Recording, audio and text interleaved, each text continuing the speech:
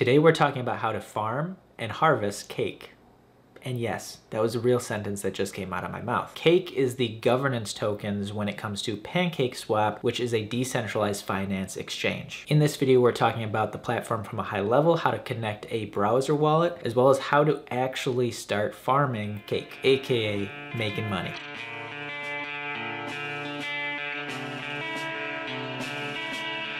Here's a picture of me figuring out how to make money from a food-themed crypto and really diving down the rabbit hole, which I would say is pretty appropriate as the mascot of this project is literally a rabbit made of pancakes. So what does this platform actually do? At its core, it is a decentralized exchange, meaning that you can come here with cryptocurrency and trade one crypto for another without any middleman such as Coinbase, Kraken, any centralized exchange like that. This is 100% done through smart contracts. In order for these swaps to happen, there needs to be liquidity pools and there needs to be liquidity providers that get rewarded for providing that liquidity. So you have pairs like Cake and BNB where people create these liquidity provider tokens and essentially stake them in order for people to trade these tokens. And as reward, they get around 46.47% APR, which seems pretty good. Another feature is using staking pools known as syrup pools, where you take the cake and stake it to get more cake. I apologize in advance for how many times I'm going to say cake in this video. The platform also has a prediction section, which really just seems like you're betting on the price of BNB if it's going to be up or down within a certain period. They also have a lottery system, and then they also have NFTs. But the main focus of this video is going to be on the exchange as well as being a liquidity provider. Now, by no means am I a veteran when it comes to PancakeSwap or decentralized finance. This is actually a little taste for me getting involved. I want to trial it for a little bit before depositing more money. So I went ahead and bought 0.31 BNB from crypto.com in order to try out PancakeSwap, see the process, see if I like it, and then take it from there. The first thing that you need to set up is have a browser wallet that actually has funds for you to actually use the platform. There's actually a list of all the available wallets that you can connect to the website. Once I bought the BNB on crypto.com, I went ahead and tried to send it to MetaMask, setting that all up with a Binance Smart Chain network connection, but for whatever reason crypto.com didn't allow me to send it. So instead I used the Binance Chain wallet. First sent a little bit before sending the whole amount just to test it. I know it costed a little bit more in fees, but since this is the first time that I'm actually going through the process, I want to make sure that I don't screw anything up and I'm not somehow sending it to the wrong type of Binance contract and losing it. Went ahead, sent it to the Binance Chain wallet. It showed up. You can see here in the pictures. And then what you're going to do is go ahead and just connect your wallet. And it really is as simple as clicking that button, connect wallet, picking the provider that you chose to go with, and boom, all of a sudden you'll see the balance that's in your wallet show up on PancakeSwap. Then you can take that BNB and exchange it for whatever token is available. So whether that's Baby Doge, Alpaca, and if you don't want to buy meme coins, even things like Cardano, you name it, the list of tokens are here and you can actually import different ones as well. But the point is you don't use a middleman, and the liquidity provider fee is down here. This is the amount that's going to the people that is making this exchange even possible. What's actually pretty cool is that fee is around 0.25% of the trade value, whereas if you use an exchange like Coinbase, sometimes the fee can be 2.93% of the total trade value, which adds up to a lot of money. And this is one of those surprising things to me where DeFi is actually much cheaper than a centralized exchange. At this point, you may be asking, is it safe? Is this just some type of Ponzi scheme? Am I getting screwed over? The site itself has been audited by these different firms. It has insurance. The one risk that I see with the whole smart contract system, if there is a bug in the smart contracts and somehow that's exploited, it could be a huge risk to people that are staking or farming. The thing is though, similar risks are still involved when it comes to centralized exchanges, whether that's security or if they offer staking services, there's a chance that somehow you get screwed over. Nothing is FDIC approved, but it may be more comforting because a centralized exchange has support, whereas if you screw something up in the decentralized finance world, you're kind of just shit out of luck. Besides, personally, I think it's pretty cool to be involved with the DeFi space in some way and actually be a contributor to something that I see replacing centralized finance, big banks, big exchanges, and over a longer period of time would result in lower fees for the end user. So in this case, I have have Cake BNB as well as BUSD BNB pairs that are staking, and this is my farming. These are the liquidity pools that I'm providing liquidity to, and in return am getting APRs around 46% here as well as 39% here, which is pretty solid. And if you want to see the potential ROI on something like this, you can click on the ROI calculator, which brings this up. You can put in a hypothetical amount or your balance, and you can see based on a year how much you may get rewarded in Cake, and the value of Cake at this time would be $521 off of $1,000 stake. If you compare that versus anything related to the normal markets where 10% is considered pretty good, a savings account is basically 0% and you're losing to inflation, obviously a 52% return is nothing to bat your eyes at. Here's the part that may be a little confusing and where people may get stuck is, where do you get these Cake BNB LP tokens at? Because when you go to the trade exchange, nothing like that exists. That's not an option. So in order to get those, you actually have to go to this liquidity tab. You go ahead and add liquidity, and this is where you have to select that pair. So for instance, BNB and Cake, that's the liquidity pool that we're going to provide liquidity to. And right now my balance is very low because I've pretty much used all of it to actually put it into PancakeSwap. But let's say we had 0.004, because that's the amount I have here. The equivalent in value for Cake is 0.12 Cake. So when you're doing a liquidity provider token, you need a 50-50 ratio. If that's 1 BNB, you need 32 Cake. The reason I mention this is because let's say you deposit 1 BNB into PancakeSwap. You're not going to be able to stake 1 BNB and 32 Cake. You need to exchange 0.5 of that